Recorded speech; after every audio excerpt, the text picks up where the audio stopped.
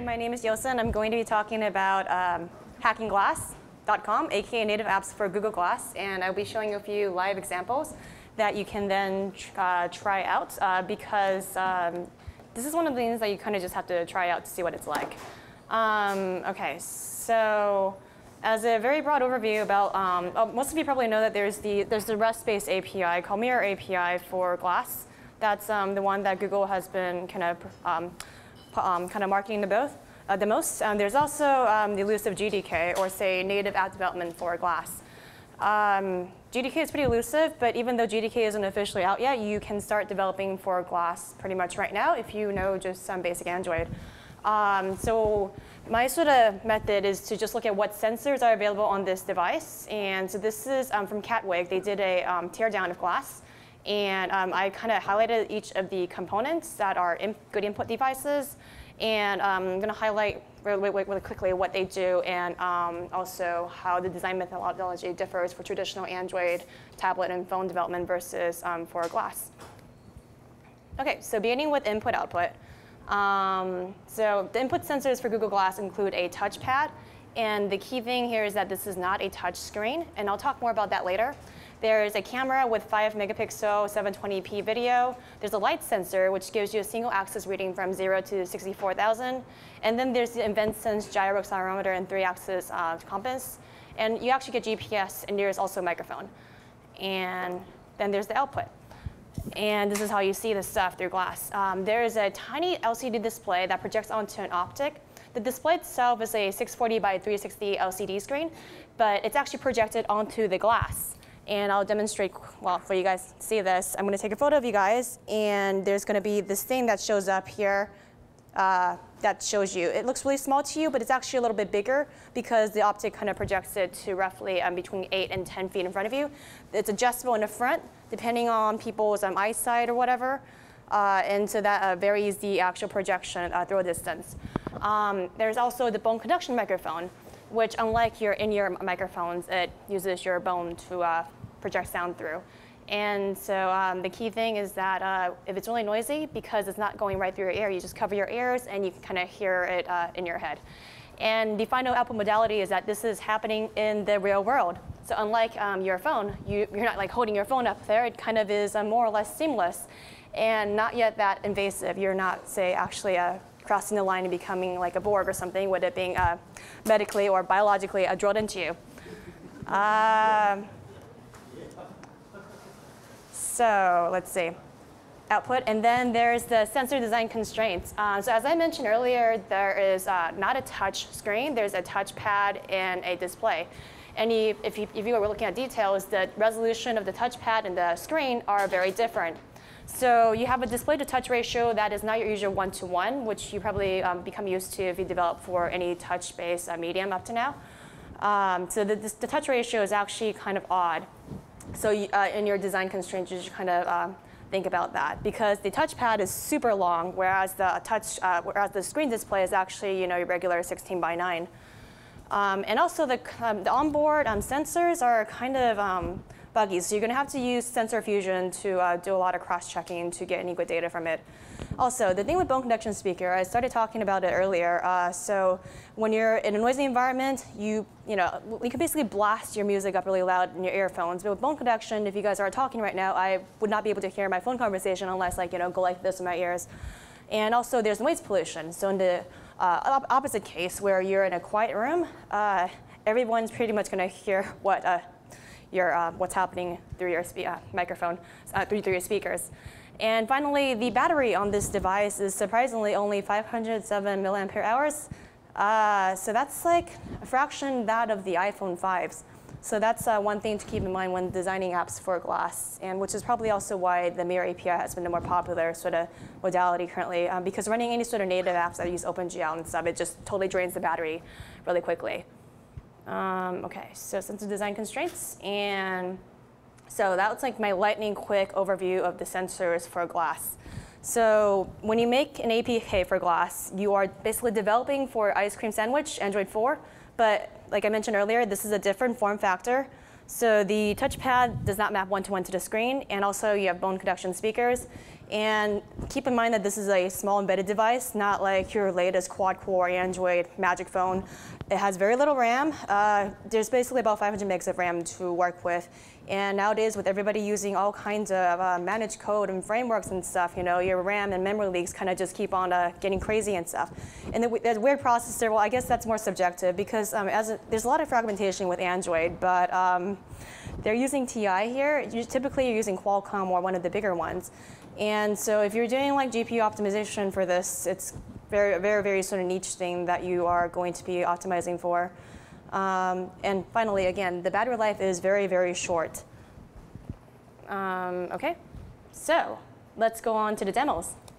All right, so I'm going to be using something that's going to be doing like maybe 5 frames per second at best. Connecting through USB 2 because Glass isn't the USB 3. So this is micro USB from Glass to my computer, and I'm going to project it through Android screen monitor. And I'm probably going to use my voice instead.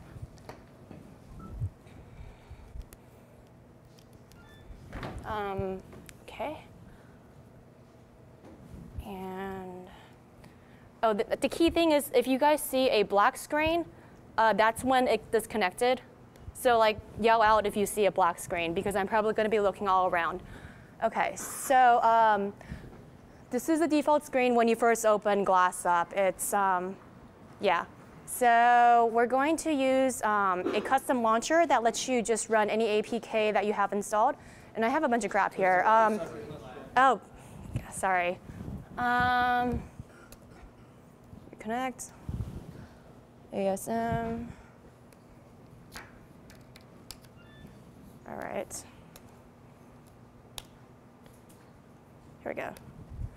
All right, so earlier you saw the OK Glass screen, and I opened this custom launcher called Launchy. You can Google up the Launchy APK to get the custom launcher. And again, this lets you load pretty much any APK you want to load. This is kind of, well, the hackish way to do that. First thing we'll go with system info. Although I shouldn't load that, but it gives you a broad overview of what sensor readings there are. And actually, wait, that's a different build.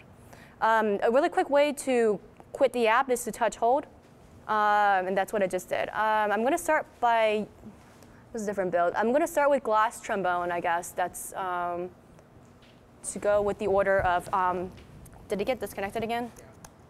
No, it's still there, OK.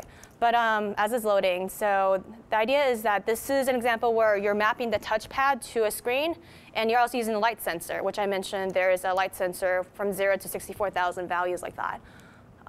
OK, so this is, none of these are provided by Google, but if you do any Android development, you can use the same sensor event stuff that you from the Android API, and also invent sense for their sensor fusion sort of tricks and stuff like that.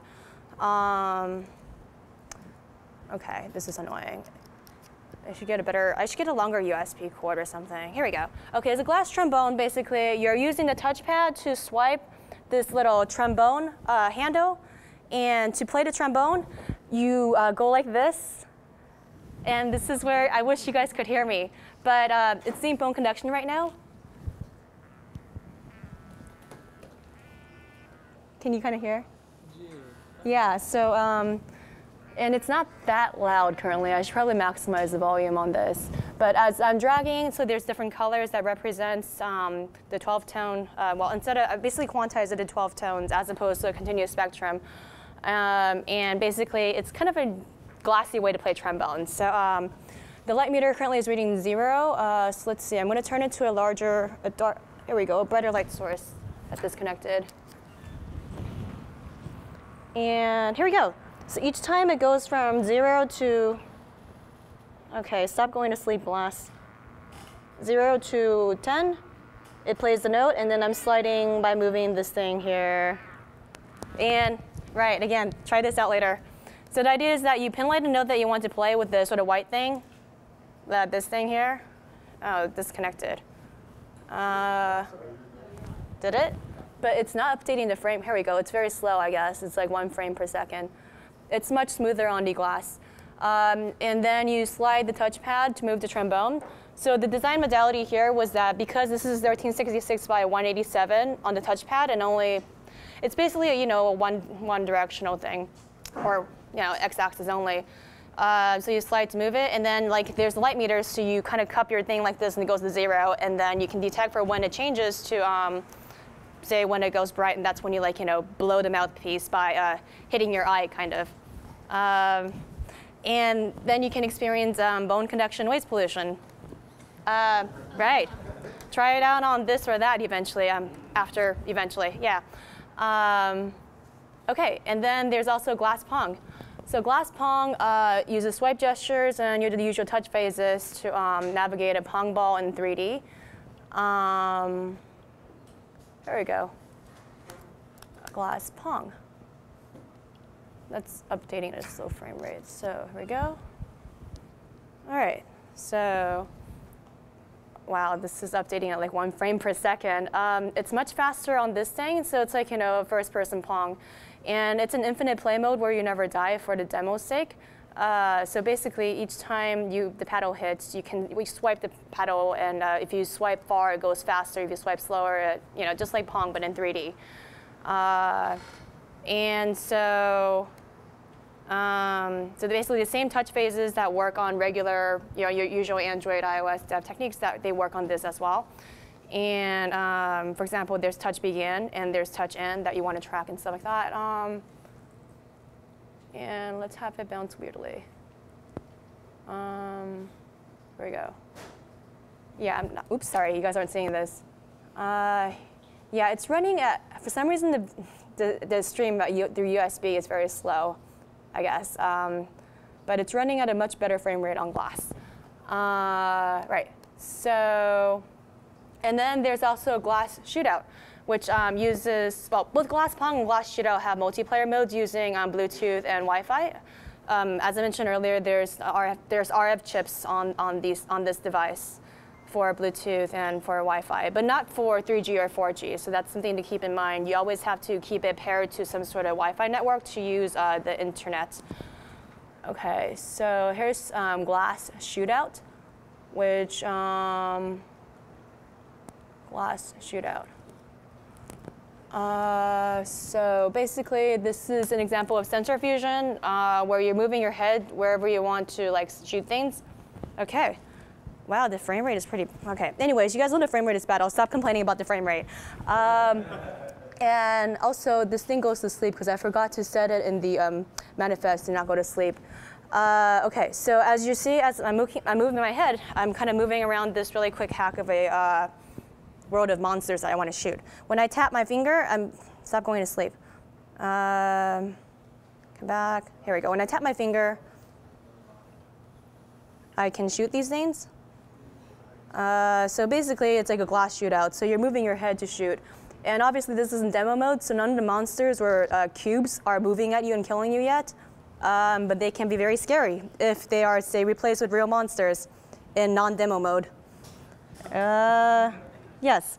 So this is using absolute positioning, sensor fusion, everything together, and then Vincent's 9-axis magic stuff. So moving around, but yeah, the frame rate is horrible. So again, this is something you guys should try out for a better frame rate experience. And like what I said earlier, move your head around, tap to shoot. Okay, so finally, the coolest part is that because there is a camera on this, you can do computer vision augmented reality. So let's get rid of all this silly sort of, sensor fusion stuff, and let's do real computer vision stuff. And yep, I'm going to have it load for a few seconds. Okay, so basically, markerless AR computer vision really quickly, camera input process for feature points, and then you can do two kinds of things. You can do it for image recognition. For example, you might want to know what that painting over there, who painted that or something, load metadata from that. Or you can also extract a pose tensor inference and do 3D object placement. So for my demo, I'm going to need someone to give me like a piece of paper with crap on it, some advertisement or something. Random person. You guys have got to have like flyers and stuff Is there a flyer for this event? There. Intel card, Pizza Hut. This will be interesting, actually. Intel card or Pizza Hut. Actually, let's see if Pizza Hut works. Okay, so I'm going to, well, let's make sure it fills up the screen so I don't end up tracking people in the front row. All right, Pizza Hut, let's see. It's not that good to track with, but don't crash. Might crash.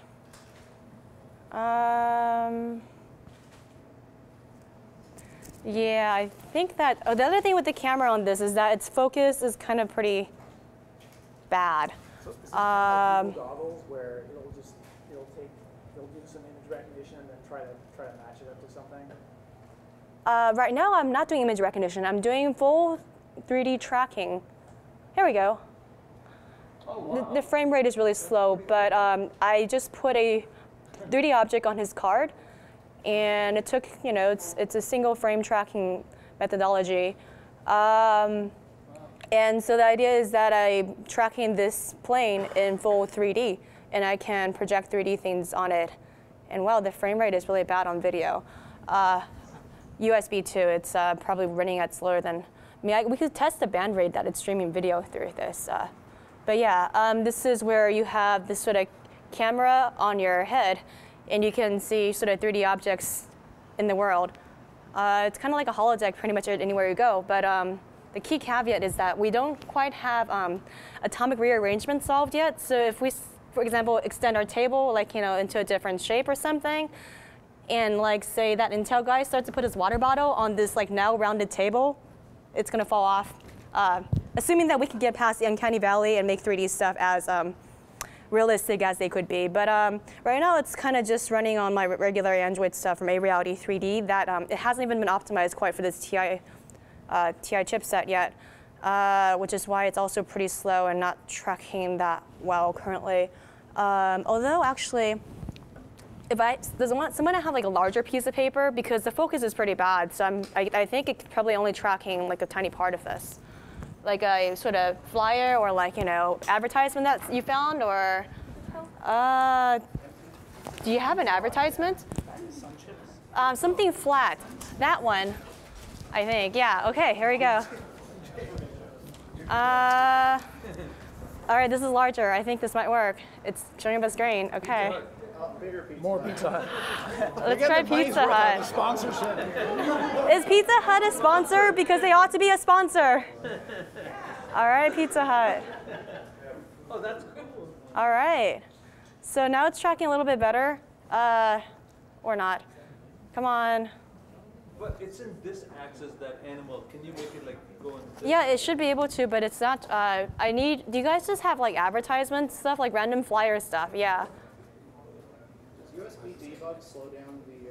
It probably also slows down everything because it's trying to send the frame buffer to this, and that's adding extra overhead to this tiny setup here. Okay, track it, and here we go.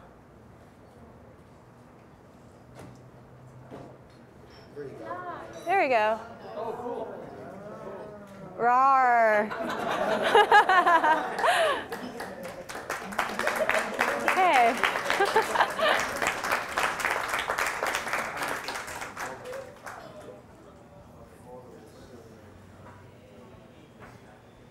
Okay. And just add fire and it becomes potentially dangerous. Right.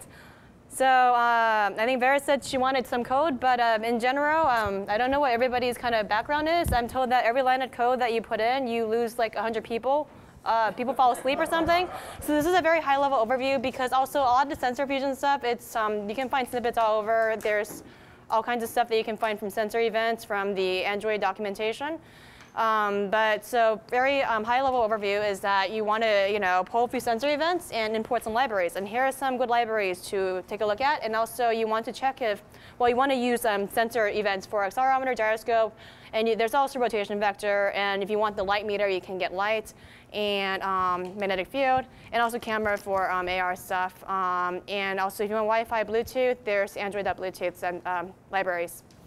And I think the coolest part is trying this out. So I'll just, hopefully you guys will have time to try it out. Meanwhile, this is me. Call me Yosun. That's how you contact me. My Twitter handle is Yosun. I'm Yosun at Newsway. That's my first name backwards. And I'm 41577 Yosun. Right, so the slides will be available soon at hackingglass.com.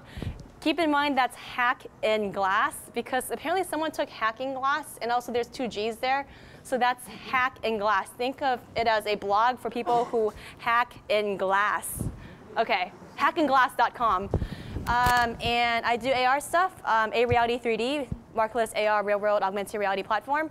And I also do a lot of hacks, Yeah, all right, thanks.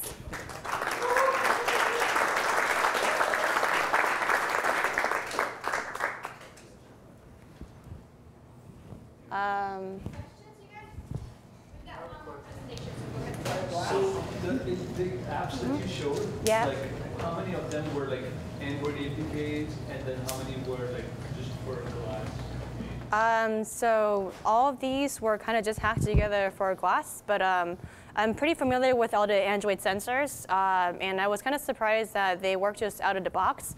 For when I first saw the Mirror API, I had thought that they somehow had security constraints so that you can only run Mirror API REST-based stuff on this. But then I just accidentally started ADB debug on my glass one day, ADB install rather, and apparently the APK went to glass instead of my Android because like I had both of them connected, and like I was like, okay, I can just run an APK on glass, and then I just started saying, usual, see what kind of sensors there are, and I found out surprisingly that there are all kinds of cool sensors. Like for example, so this is like a sensor reading chart. It's not very large. Can you guys see it? Here we go. But not So and then some sample data. Yeah.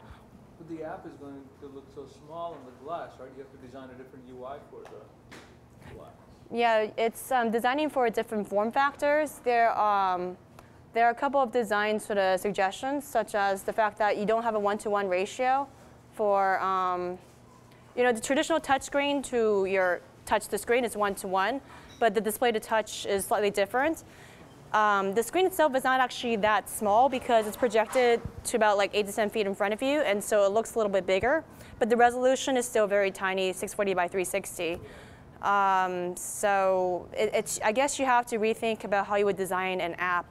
And so I guess the cool part is that if you have an app already designed, the core logic still applies. You can just reskin the UI and also remap the input to touchscreen or microphone or camera or something.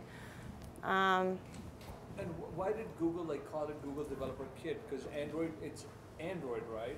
You can just add new APIs to it and make it compatible with glass. I'm not speaking on behalf of Google, so I don't know exactly why, but also it's not called Google Developer Kit, it's a Glass Development Kit, I believe.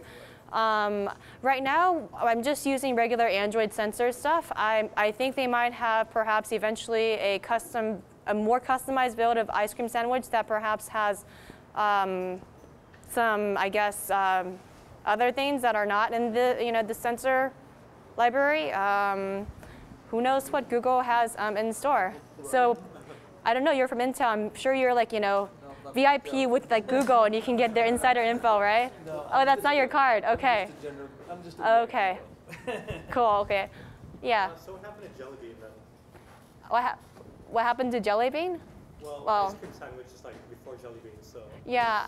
Again, I'm not from Google. I'm just a hacker. As I mentioned earlier, I do a lot of hacks to the extent where I actually, started something called prototype48.com. But my guess to that would be this was announced last year, and that was when ICS was still current. I'm pretty sure they started development during ICS, and so they probably want to push something out before having to do more work to set it up for Jelly Bean or something. But eventually they might OTA upgrade to, say, Jelly Bean, perhaps, or even something that has its own custom API that more stuff than what Sensor has. But actually, what's interesting is that if you take a look at the hardware teardown, there's actually a lot of stuff that we're not really sure what's there. For example, the big stuff like the SanDisk and the Alpida, that's great, that's pretty obvious. But what is what is this thing exactly? 14, 12, 03, 13. There could be other sensors on this. I'm not really a hardware person. I'm just speculating. So if anybody knows what, wait, did someone just, wait, what? That's the NSA chip. That's the NSA chip? Yeah, it records all your activities. What does 1412 stand for? Is that like, I mean, I see the number 42 in there with one surrounding, and then there's all kinds of funny stuff. For example, it says greater than 9K. There's that weird sort of comic thing that you guys might have heard of. I mean, there's a lot of stuff here that's kind of not totally identified. So perhaps the GDK might open up more sensors. I guess we'll see. And GDK might eventually be released when they OTA it updated again, because they've updated the OS quite at least 2 or 3 times in the past few months. So perhaps it might be on Jelly Bean eventually, but right now it's just speculation. All right. So you're saying so there are more restrictions on what you can do with the Mirror API, right? Like, I don't think, like somebody said, you can't get access to the camera using the Google Mirror API, but it seems like you can do more stuff with native. Okay, so just to clarify on 2 things, I think when I first started, I was really too brief on that because I just assumed that, I guess you guys have heard of the 2 diverging ways to do this. There is the Mirror API, which is your classic REST-based stuff. You can be a full-stack server development and just really simple. You don't have to do any sort of native development. And then there's like native Android development, which is a sort of different path. Although you can actually say just package your HTML5 into a browser wrapper and then port that in the native app and do it that way. But the point is that that's not using the Mirror API. It's using your traditional Android native app development techniques. And so the Mirror API, I think they have a way to call the camera, but it's probably like a still image. So when you have native, it's basically you can access anything on the device that's supported through the Android ICS OS that it's running, which is pretty much everything in the Android documentation here. So does that sort of answer your question? Because Mirror API, I've heard like it's very restrictive. Like you can't even run like JavaScript. You have to send some kind of JSON, and then it gets parsed, and that's what gets rendered. Like it's very limited, and Google wanted to be like that because they don't want to show ads and all kind of other stuff. So I think that Mirror API, while limited, I mean, REST-based, it's supposed to be RESTful, which in theory should make it not drain the battery as bad as, say, just a native app that's, say, running all the time. And so, but it's definitely very limited as to what you can do from that.